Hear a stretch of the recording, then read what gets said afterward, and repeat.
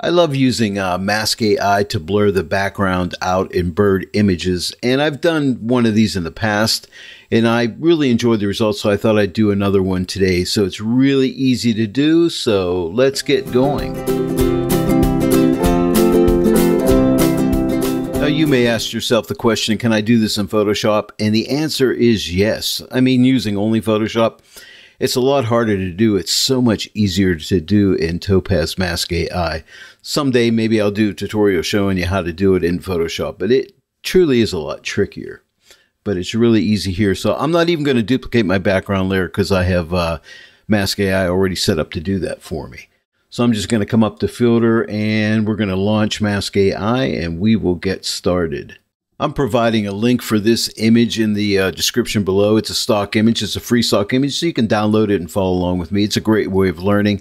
And also, just to let you know, I have a bunch of tutorials on my YouTube channel showing you how Mask AI works, so you may want to check those out. So I'm going to go kind of quickly today, but Mask AI uses a tri-map system, and there's 3 different colors: blue for compute, red for cut, and green for keep. And you'll see that here in a second. It's really simple and easy to use.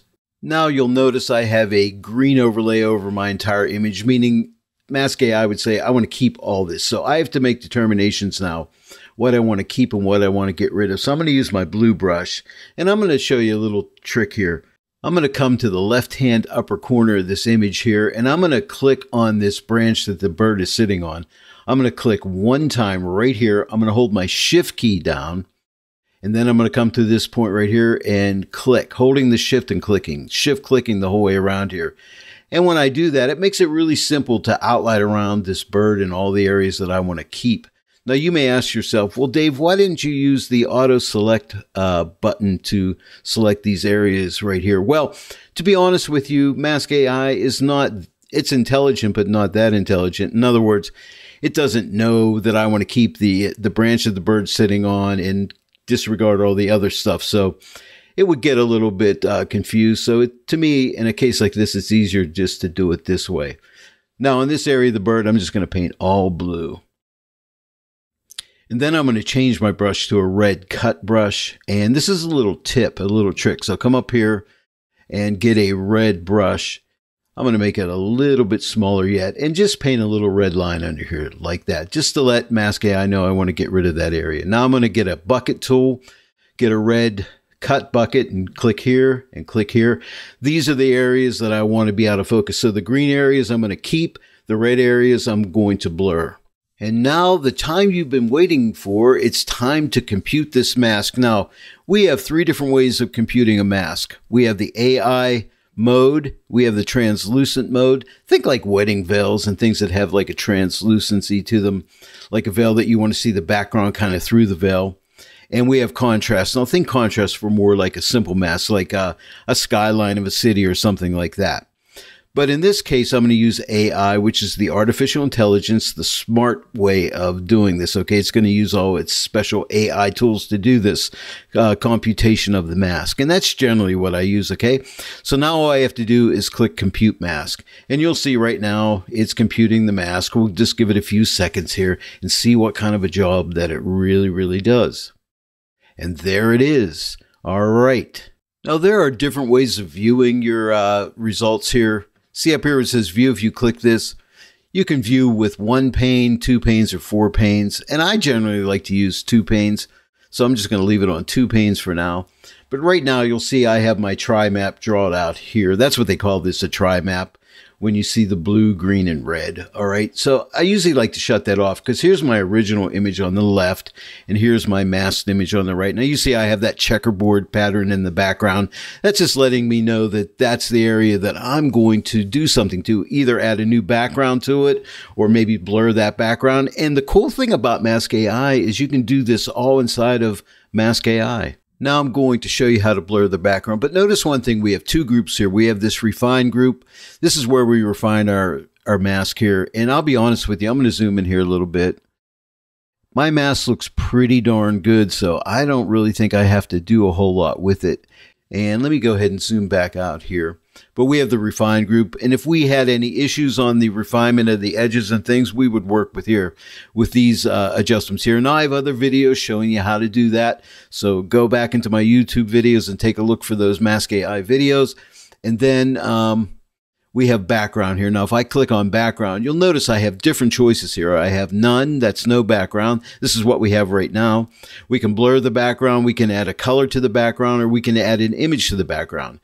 And we can do this all right inside of Mask AI. Normally, you'd have to do this in Photoshop, but you can do it all right here, which is really cool. And you can use this as a standalone app as well if you didn't have Photoshop. So that's a pretty cool feature. But what we want to do is blur the background. So let's click on blur. And already, if you compare the image on the left to the image on the right, see how nice that looks with that blurred background? Now, we can go even further. Up here, we have this strength tool right here. So if I take it and start to move it to the right, we can blur this even more. Isn't that cool? And I'm thinking maybe somewhere around there, but just blur it the way you like it. Now, you can take it the whole way to the right if you want to and really blur it.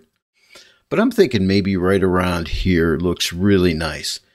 But the image on the left, hey, it looks cool, but the image on the right, I like it. It just really isolates my bird, and I think it's a nice effect. Let me know what you think in the comments section below. Now, not only can we blur the background, but we can also adjust a bunch of things in the background, like the exposure, contrast, highlight, all these different things. Temperature, we can change the temperature, tint, saturation of the background. In other words, I may want to pull that saturation back just on the background. And if you double click the name of the slider, it'll send it back to the default position.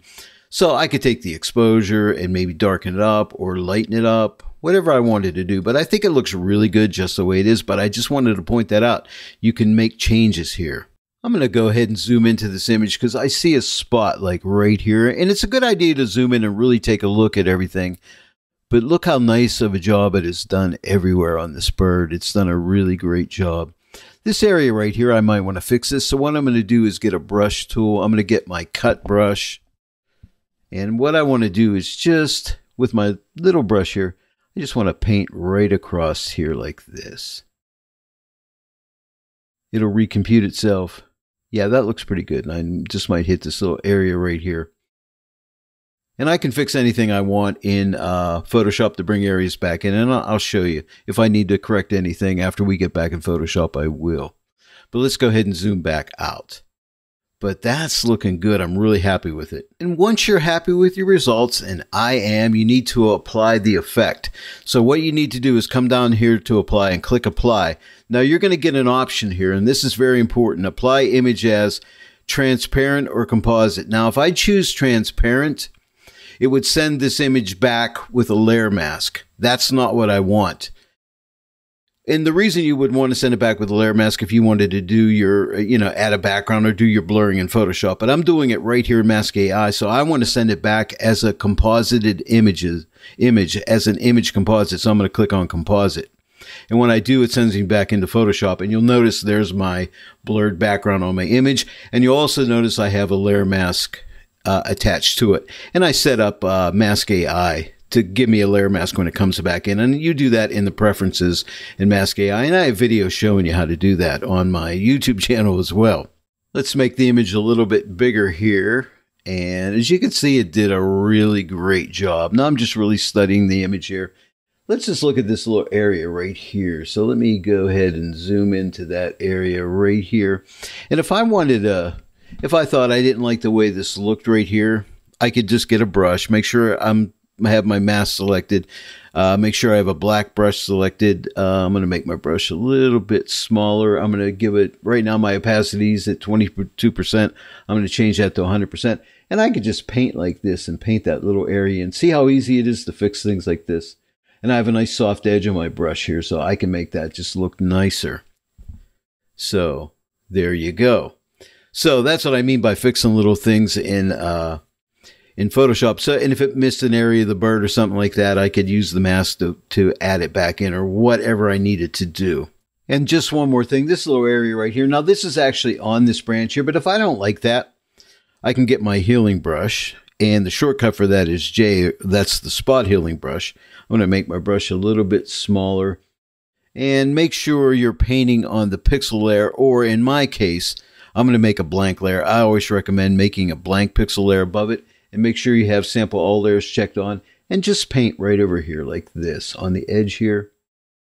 And that'll heal that right up and get rid of it. So don't get too crazy inside of Mask AI. Save a lot of these kind of issues like this, like cloning and things like that, healing brushes.